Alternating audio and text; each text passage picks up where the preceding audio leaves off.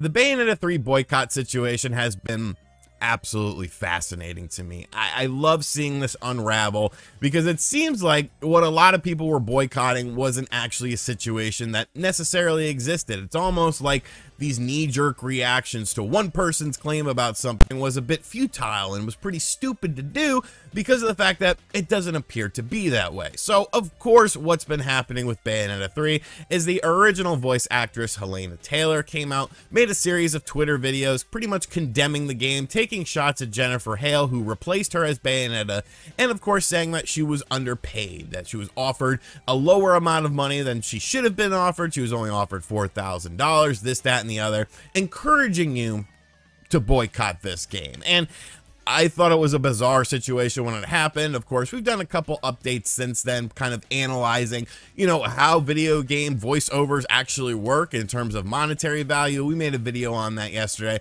Be sure to check that out. A lot of people didn't even seem to understand that video. A lot of people didn't understand the correlation. If you don't think Zelda is a bigger game franchise than Bayonetta, and that people who work on Zelda, multiple characters of a Legend of Zelda game that actually sells really well, instead of a Bayonetta game, then I don't know what to tell you. Go take a basic math course. But with this whole situation, everyone was quick to defend Hellena Taylor because she was the voice of Bayonetta, and I just sat there and I was like, you know, people don't realize that there's three sides to every story. There's the one side that comes out with a story, there's the rebuttal side, and then somewhere in the middle is the actual truth. It's never really black and white in this whole thing, but people are just so quick to defend individuals that they feel need defending and this, that, and the other. I just find it corny, man. I find it corny. Like, let the story play out. Let's see what's happening, why we're actually boycotting it. Now, before we get into Jennifer Hale, who is the new voice actress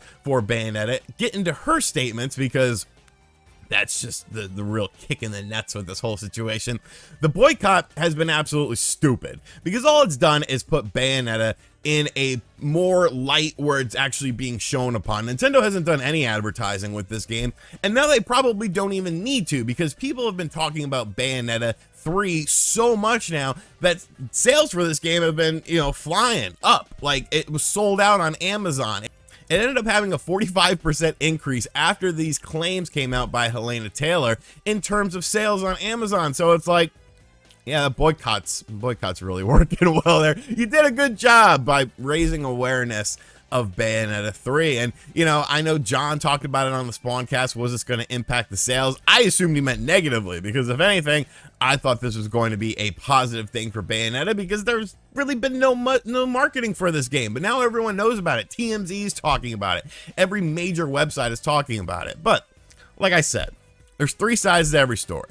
There's the one side that sort of breaks the story. There's the person who responds, and then somewhere in the middle is the actual truth. Well, Jennifer Hale, who is now the voice actress of Bayonetta in Bayonetta 3, and is a seasoned individual within the video game voiceover industry. You can look at her record, her track record of voicing characters versus Hellena Taylor. Hellena Taylor hasn't done anything since 2014. She's pretty much known as Bayonetta. Now, that's not to say she's not working. I'm sure she's doing other stuff, because I mean, who just takes 8 years off of life and doesn't do anything? But as far as how the voice acting industry works for video games, I feel like Jennifer Hale probably, this might be controversial to say, but I feel like she probably knows a little bit more how things work. She's probably a little bit more in tune, as she's constantly doing roles for various video games. Well, Jennifer Hale said the following on Twitter yesterday. With regard to Bayonetta 3, as a longtime member of the voice acting community, I support every actor's right to be paid well, and have advocated consistently for this for years. Anyone who knows me or has followed my career will know that I have great respect for my peers, and that I am an advocate for all members of the community. I am under an NDA and am not at liberty to speak regarding this situation. My reputation speaks for itself. I sincerely ask that everyone keep in mind that this game has been created by an entire team of hardworking, dedicated people, and I hope everyone will keep an open mind about what they've created. Finally, I hope that everyone involved may resolve their differences in an amicable and respectful way. With love and respect to you all, Jennifer Hale. Now, upon first inspection, a lot of people are like, oh, that's a very, you know, PR sort of comment, but she's under an NDA. Okay, she's under a non-disclosure agreement, and that's kind of a legally binding contract that, of course, Hellena Taylor decided to violate 2 weeks before this game came out because she wanted to tell her tale about how she was lowballed for the game and you should boycott the game, and took shots at Jennifer Hale. So what does Jennifer do? She goes on the high road. You know, she goes on the high road, hopes that they're able to work out any situation, says things like, my track record speaks for itself. And when you look at a track record, if we're going to believe what people are saying, I'm more inclined to believe the person that is, you know, constantly within the video game industry, somebody that's been working actively for years and years, has multiple projects under the multiple handfuls of projects under the belt, versus someone who really has just done one role. And to me, it's just so crazy that we're quick to villainize Bayonetta and Platinum Games, and even Jennifer Hale to some extent, because of what Hellena Taylor has said. Of course, there was a bit of a follow-up with this from Jennifer Hale, and that's where I find things to get very funny, because obviously she's under an NDA agreement, so she can't say all that much. But if somebody else were to say how she felt and she just simply retweeted it or something like that, you could probably get away with that. I don't think that's breaking an NDA agreement. Well, there just happened to be a thread that came up that Jennifer decided to share, and says thread, a couple little pointy downs on there, and, you know, something that somebody had decided to say. So let's take a look at this. If you only hear one side or part of one side of a story, you haven't heard this whole story. Spreading an opinion based off partial information can spread misinformation. Get all the information, then ask yourself, where is this information coming from? If the sources seem too biased and unreliable, seek better sources. We hear people out and give them the benefit of the doubt, but remember, people lie, people omit, people make mistakes, people misremember, people exaggerate, people misconstrue, people misrepresent, people get confused, people change their minds, people are fallible.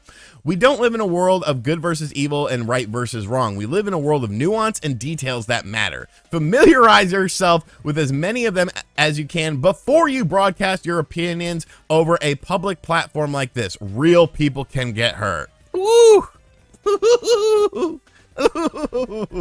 Visceral. That is a visceral statement to make on this, because it's pretty much just saying what a lot of people have been saying about this. You don't know the full story. You hear something and it perpetuates a negative image of a company or an individual that maybe you don't necessarily like or you have a problem with, and you just sympathize with this person automatically. You give this person sympathy, when in actuality and in reality, there's probably a hell of a lot more to the story that you don't know about, that people can't talk about for potentially legal reasons. Why hasn't Platinum Games come out and made a statement? Because they're a huge company. There's multiple lawyers, there's multiple attorneys, there's multiple people and multiple moving cogs with this to where they can't do it. Still screw Platinum Games. I still think they have a ton of problems, and I'm not simping for the company. I'm just taking this from a reasonable perspective, and from a reasonable perspective, it's ridiculous to just assume that all these claims made were actually true, that things weren't omitted, that things weren't made to make a bigger sympathy sort of campaign for Hellena Taylor because of the fact that she decided to come out with this situation. And people are just so quick to jump on the bandwagon with this. And you know what? All those people who took to Twitter, I'm not buying Bayonetta 3, I'm boycotting this game, it's done nothing.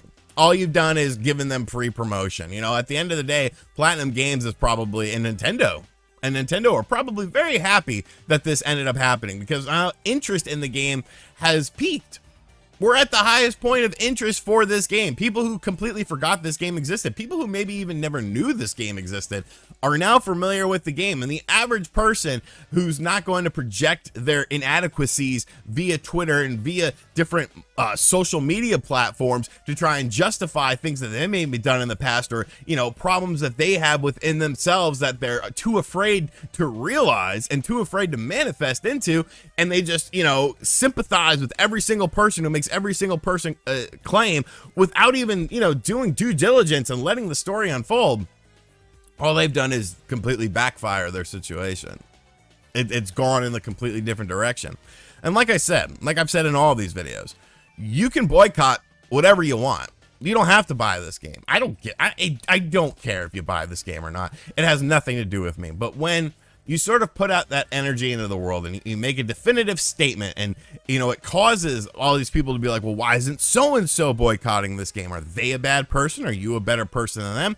That's where I have a problem. And I think the funniest thing about this, and this is how we're going to close this video, is most of these people have a certain stance on the world and a certain stance on viewpoints and things like that, and they don't like to have any sort of, you know, conversation about that. They're very steadfast in their beliefs, and that's fine, you know, nothing wrong with that.